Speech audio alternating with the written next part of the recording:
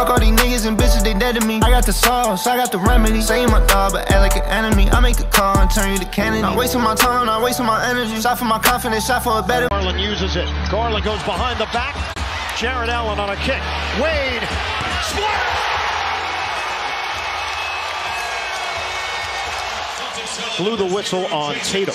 And how about the fact that Jarrett Allen had the presence to know what was on that shot clock. And LeVert, 10 to shoot. Now it's Garland. Drive to the rim. Left hand, no.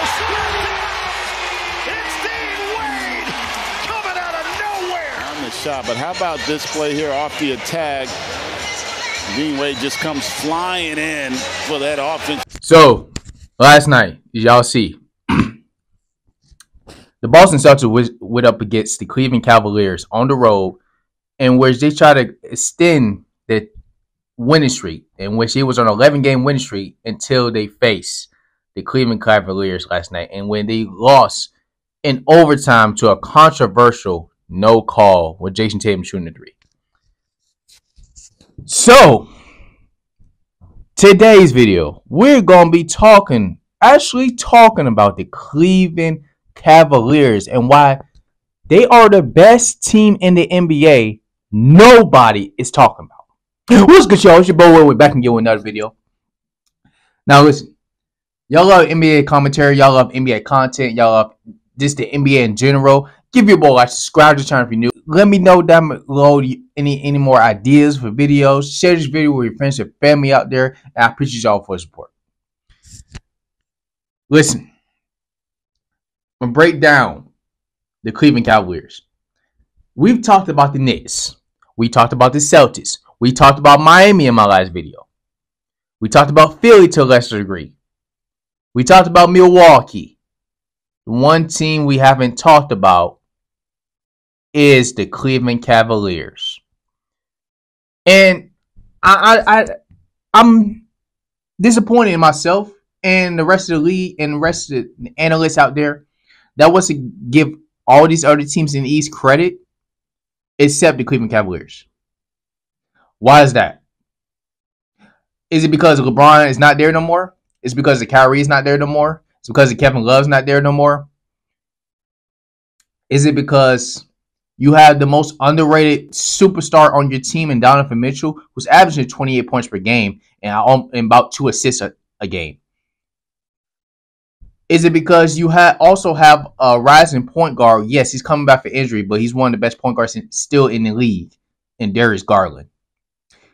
Is it because you have two twin towers that have been dominating this whole season? Evan Mobley has finally came on. He's averaging 2 blocks per game and a steal. He should be at least a candidate in the Defensive Player of the Year. Yes, AD's been doing crazy. Yes, Rudy Gobert's been doing crazy. Yes, before he got injured, Joel Embiid's been going crazy. Kawhi Leonard didn't less to degree. But Evan Mobley defensively has been a pest. Jarrett Allen getting the rebounds that he's been doing. And then you have the bench and the depth of the Cleveland Cavaliers. Isaiah Coro, Dean Wade. You see what Dean Wade did last night? Who is this person? It's not Dwayne Wade. Dean Wade. Coming alive. Morrell. We don't know who that is. He's been coming alive. They have good, solid role players that can help out Donovan Mitchell, Darius Garland, and the Twin Towers. Oh, let's not forget. This is why they're the most underrated team. They have the second best defense in the league. They allow 109 points per game. That's second in the league, behind the Minnesota Timberwolves. Why are they not being talked about? Like I said, it's probably because it's Cleveland. And Cleveland's irrelevant without LeBron. But let's break this down. Okay? I'm going to break down the weaknesses of this team. 1, most of their wins are close. That's a concern. A lot of their wins are very close. At least 8 points or less.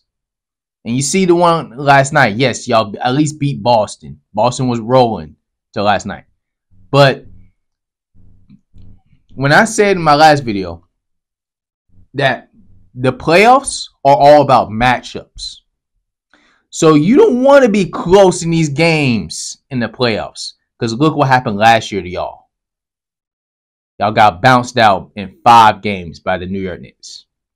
So right now, y'all are sitting at the 3rd spot in the East, right? The matchup y'all got to go against is the Miami Heat, in which I talked about them in my last video. GG. Y'all better hope. I pray that Miami gets to a 5th seed or y'all get to the 2nd seed. Because then, y'all get to the 2nd seed, y'all play Philly. We don't know if Joel Embiid is going to come back. And yes, matchup-wise, I feel like y'all match up well against Philly.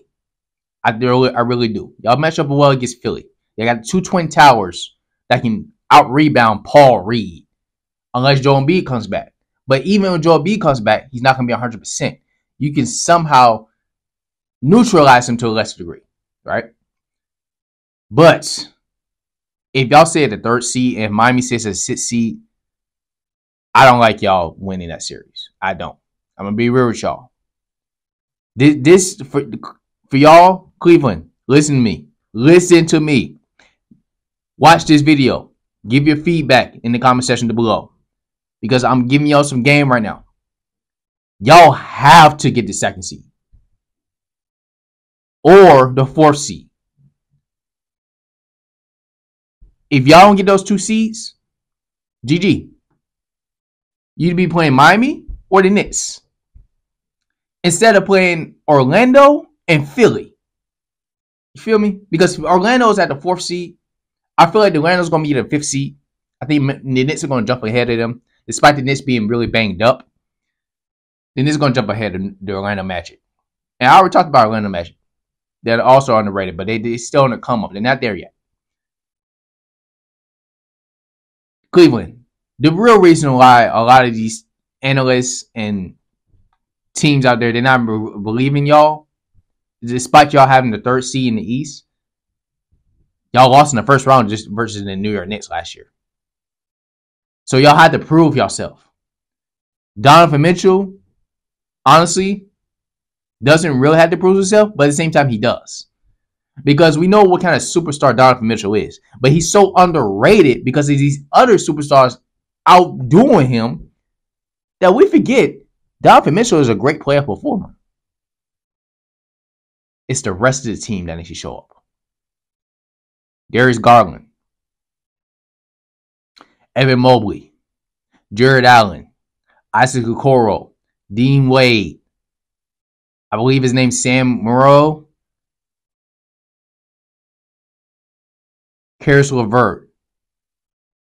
Listen, defensively, y'all are reckoned with. Offensively, y'all got to step it up a little bit more for y'all to really compete with these rest of these teams in the East, despite y'all having the 3rd seed. But we're talking about the playoffs because the playoffs are all about matchups. Y'all don't match well against Miami. You got Donovan Mitchell being guarded by Jimmy. Okay? That would be a great matchup. You got Evan Mobley versus Bam. Another great matchup. So you also have Jarrett Allen. The problem y'all face with Miami. Miami got experience. Miami got culture. Miami got the will to win. And Miami got more shooters than y'all.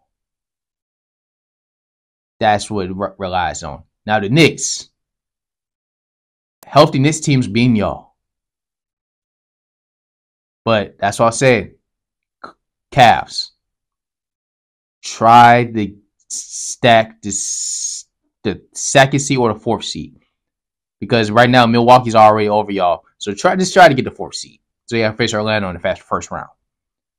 But despite that, the Cleveland Cavaliers, these analysts need to put some more respect on y'all name. They do. Because y'all been balling in the 2nd half of the season. But we got to see what y'all do in the playoffs. That's all I got to say for this video. If y'all enjoyed, give your boy a like, subscribe to the channel if you're new. Comment down below how far you think the Cleveland Cavaliers can go with Donovan Mitchell. Comment down below if Donovan Mitchell is going to get traded in the free agency if they don't go far in the playoffs. And just comment down below any more ideas in the NBA season, what's going on. I appreciate y'all for the support. It's been your boy Will, and I'm out.